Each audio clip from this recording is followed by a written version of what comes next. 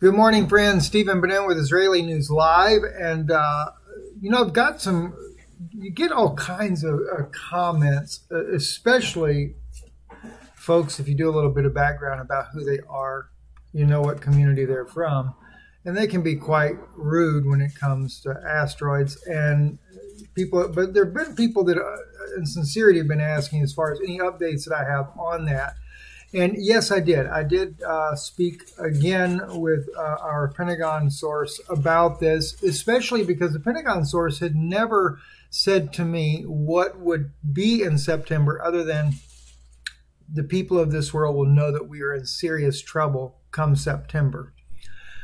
There was no specification as of that. My FEMA engineer, he did, though, however, as well as one of the contractors that I know personally that works with the Pentagon, both spoke about that we would begin to get hit by asteroids in September and that it would slowly increase through the end of the year. And then going into next year, especially around March or April, we would really be getting hit pretty hard.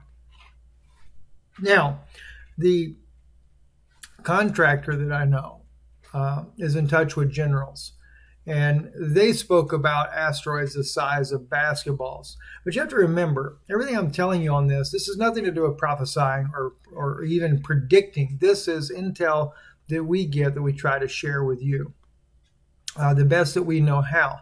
But on both of the individuals there, Pentagon contractor as well as our FEMA engineer, it seemed to be a far more doom and gloom, the type of scenario that we would imagine in our minds. But we've just got here to September, and a lot of people, because there had been publicly spoken of a September 1st asteroid, automatically assumed that we were talking about that. We didn't have any specific asteroids whatsoever that we talked about.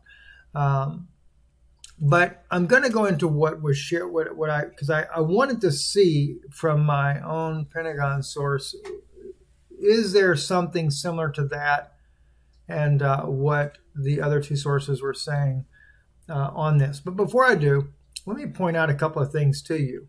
This article just came out. NASA plots 3 potential impacts of asteroids aimed at Earth before the election day.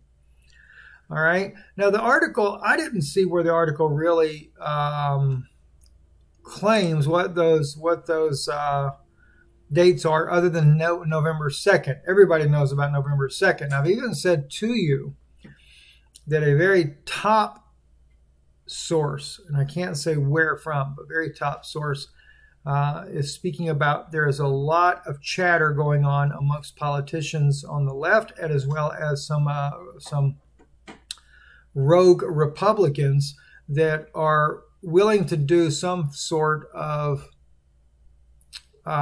event that would make it look as if this asteroid caused it, and that would be possibility of a massive earthquake, possibility of disruption of satellite system, communication systems, or power grid, or a number of other options. Nothing, though, was set in stone on that. So again, you're dealing with intel, and when you deal with intel, things can change. You got to keep that in mind.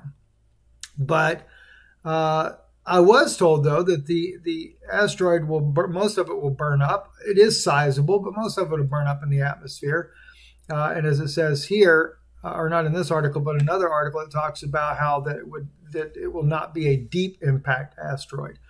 All right, so that's just to kind of set the stage there. But I want to bring out a point here, and this is something that is very much worth noting that a lot of people are overlooking, and that is, as you look at this graph right here, these are near-Earth objects that are being tracked by NASA. Now, none of these objects that I have highlighted will be too close to the Earth. They are what they call lunar distances, the LD, in the middle of your screen there, 4.92. So they're nearly 5 times further away from the moon than what they normally are. But these asteroids, though, if you'll notice, 2020, These have just been discovered. But these are not small asteroids. 27 meters by 60 meters. I mean, this is nearly the size of a football field. 19 meters by 42 meters. Well, that's half the size of a football field. 10 meters by 23 meters. So, and this is nothing uncommon here as far as recently. Maybe historically it's the case as well. But these are some pretty doggone big asteroids, and they're just now discovering that they're considered near-Earth objects. What, have they not been in the orbit before or something? What's the deal with this?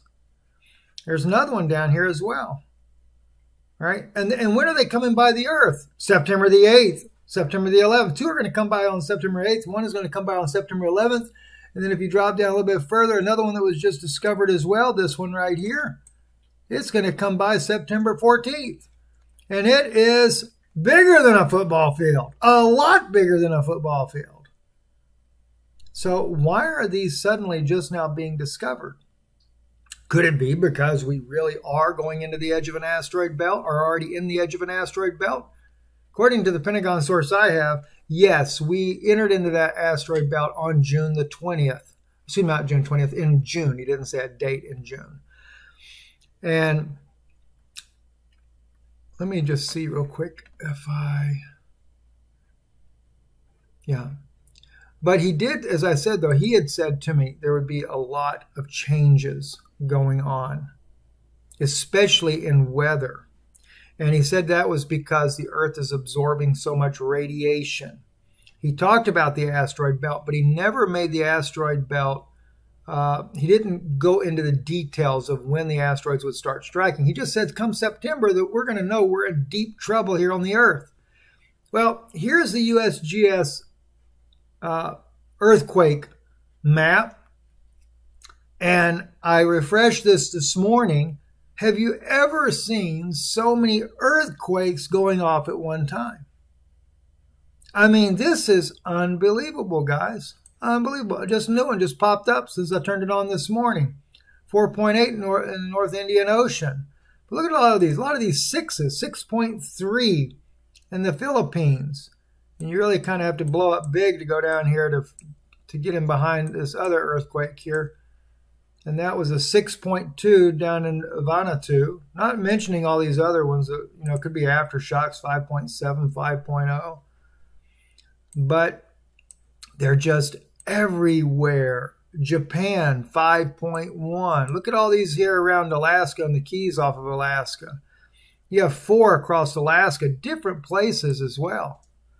Okay? And I was told that we're going to see all kinds of earthquakes. I was told that we're going to see massive winds, hurricanes, storms like we've never seen before. And that's exactly what we've been seeing. Right? And Texas has been getting a lot of earthquakes to the left there. And then there's also been an uptick over here in Bolivia and, of course, off the coast of Chile. 4.4, 4.6, 4.1. That was maybe just aftershocks from the ones the other day that were popping off over there off of Chile. But still, though, here another one just happened here around Haiti. A lot of quakes are happening over, sorry, not Haiti, but Puerto Rico. Look at all the earthquakes here in Puerto Rico. I hadn't even zoomed in on it, but this is like nuts. Right? 2.7, all of them are small. They look like all like 2s, things like that, and they are.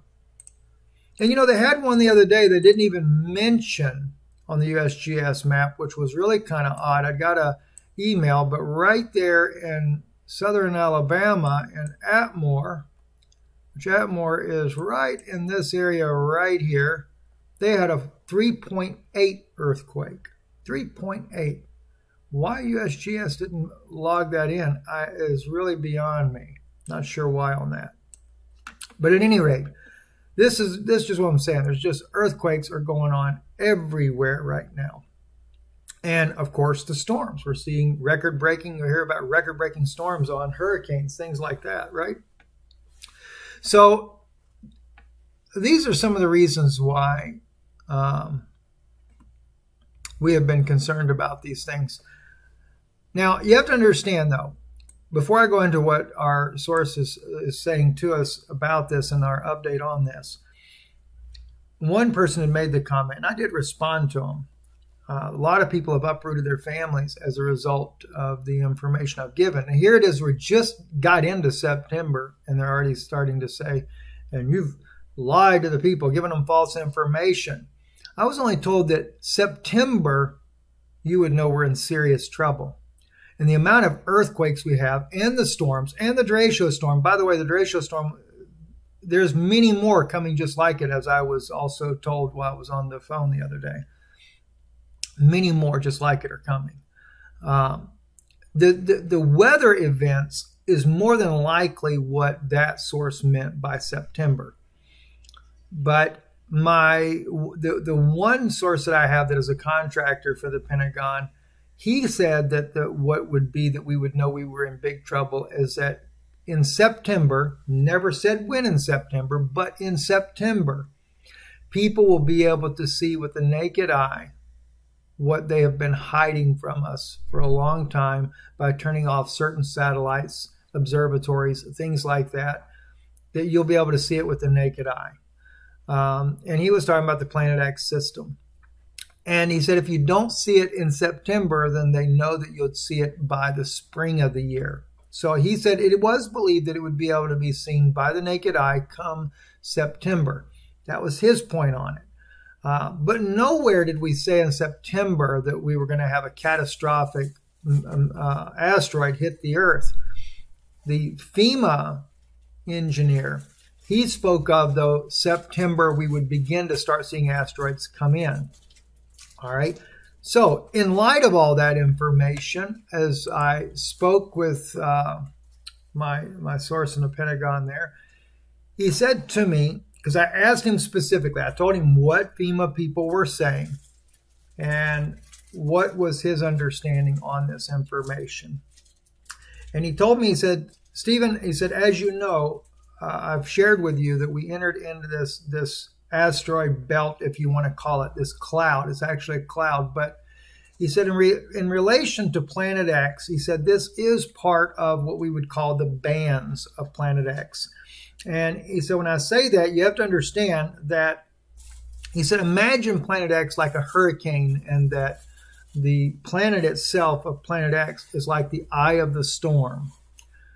He said, we are in the furthest outer reaches, the bands of debris that is a part of that entire system. And he said, Planet X, the eye of the storm, is approximately 2 years away, around 2023, which may be actually more than 2 years away. But he said, that's when we will actually enter into that, what you would call the eye of the storm. He said that's when it will be extremely bad. He said your legs will be knocked out from under you. It'll be that bad. But he said we are entering into that first band. And he said if you can picture it like this, he said that band, the outer edges of that band, he said, are small stones in it. And he told me it takes a tremendous amount of energy to be able to detect those stones. So he said we're not able to detect everything, especially when they're small ones. We don't detect them that easily. It has to be big stones. He said as we enter into it, he said we will be getting hit more and more by small debris. He said, in fact, we are being hit by that small debris already. He said, but most of it is small enough that it just burns up into the atmosphere and you don't see it in the first place. He says, just like, meteorites or something coming down, and you just see a little fireworks show type thing. Nothing big enough to cause any significant damage. He said, but I would agree with this FEMA source to some degree that as we move deeper into it and as the months go by, yes, it's going to get larger and larger stones, and here and there you're going to start seeing bigger things hitting the Earth. Nothing, though, as he said, that would be planet annihilators. These are just small stones. You'll get impacts here and there that are going to happen. Now, I also, as I mentioned, I had the other source that talked about November 2nd, that we would have that one there, but it would not be that big of a deal. Well, my FEMA source also agreed with that. He said that one should for the most part, it'll burn up. But he said it won't be as the size of what even hit Russia. He said we'll get a good bang out of it when it enters the atmosphere, but nothing much more than that. So he agreed with that.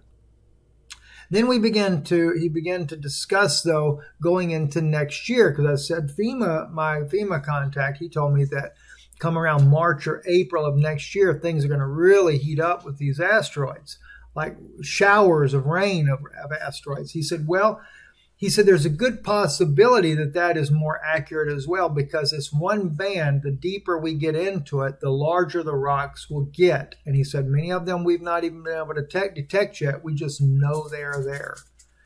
So, in fact, I think if you check our Patreon account, I think I told you why on Patreon, why they know they're there. But so things are going to heat up next year. But there's another thing you need to understand as well. And this is something that I'm not going to speak about it out loud here. Insight. This was something that I posted over on, or this being posted this morning over on our Patreon account there. A whistleblower that comes out talking about, well, you can see right there on the screen what it's talking about. One of the main reasons why we had chose to relocate, of course, the asteroids was part of it, but our biggest concern was forced these things right here.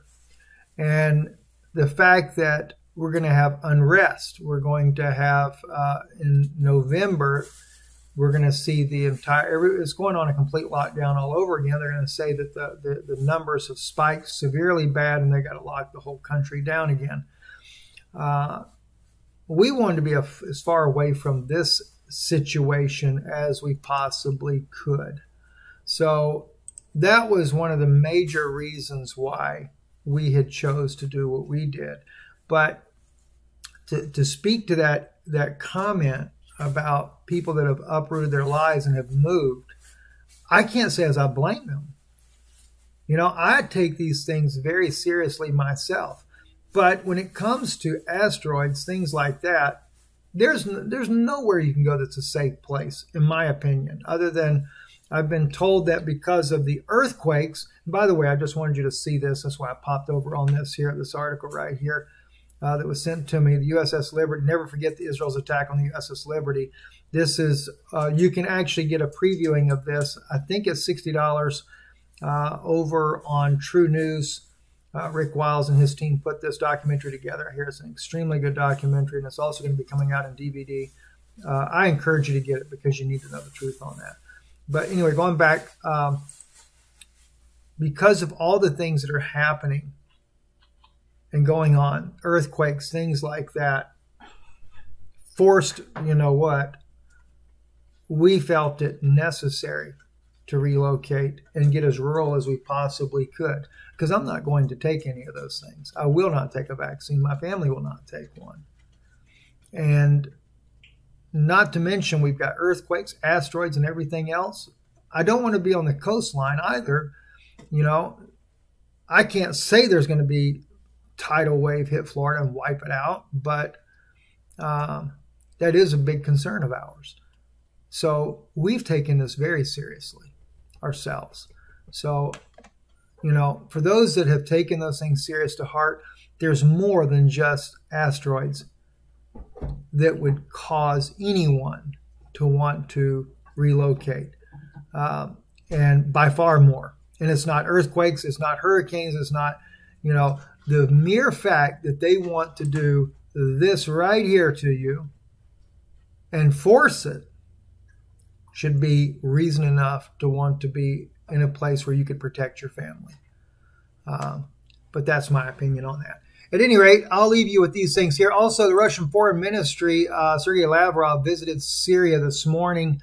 And it's very interesting. He hadn't been there since 2012. And I'm wondering kind of like, what are they doing there? I actually put a comment on the Twitter post that they were in. Let's see, not that one, but a different one.